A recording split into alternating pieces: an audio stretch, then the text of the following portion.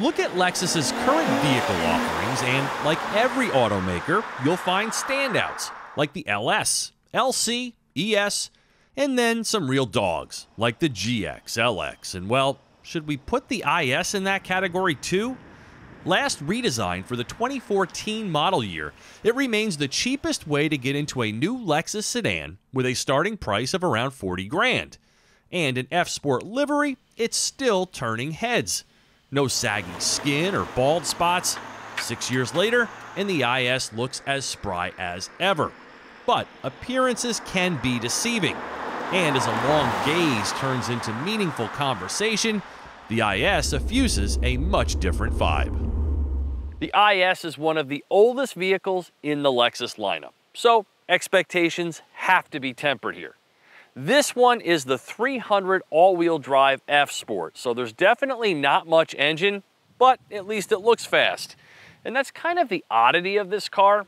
As a sports sedan, it's no longer a legitimate player. But marketed as a compact luxury car, well, there's still some worthiness to be had. But priced at $50,000, it's no wonder Lexus doesn't sell many of these anymore. Perhaps the redesigned model due next year will recapture some of the original's glory. Unlike the rear-wheel drive IS300, which is powered by a 2-liter turbo making 241 horsepower and 258 pound-feet of torque, this all-wheel drive model runs with a 3.5-liter V6 with underwhelming output. 260 horsepower and 236 pound-feet of torque. It also makes do with 2 less gears, still working all 4 wheels through a 6-speed auto with 70% of the drive torque distributed to the rear in normal conditions, capable of a 50-50 split when needed.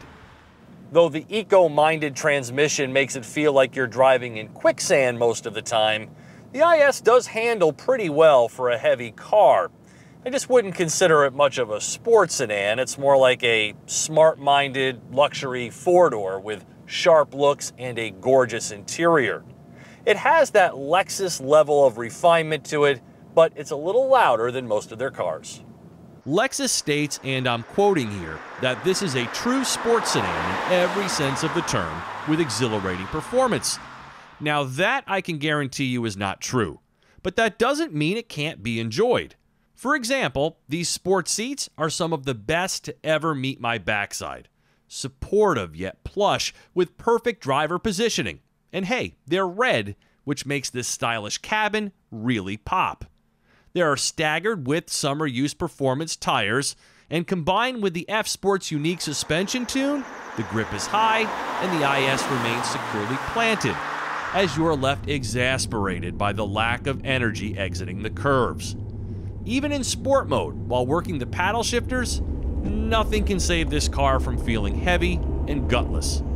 Now on the other hand, you could drive it for days. It's quite relaxed and comfortable. The sliding gauge cluster is very cool. The cabin aesthetics, leather stitching, and other details are top-notch, and there are compact, appropriate-sized rear seats. As for the electronics, it's best to pretend they're not there, so as not to subject yourself to the early 80s bonging noises and the frustration that comes with using this mousepad. And remember, CarPlay and Android Auto didn't exist when this car first hit the market, and 6 years later, they still don't.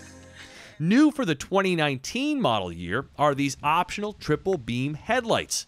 Priced at $1,160, these LEDs show the way with greater visibility and provide more visual distinction. The price as tested here is $49,545, and this car returns 21 mpg in mixed driving on premium. For some perspective, a significantly more powerful BMW 330i xDrive achieves 7 mpg better. 7. For TestDriveNow.com, I'm Steve Hammis.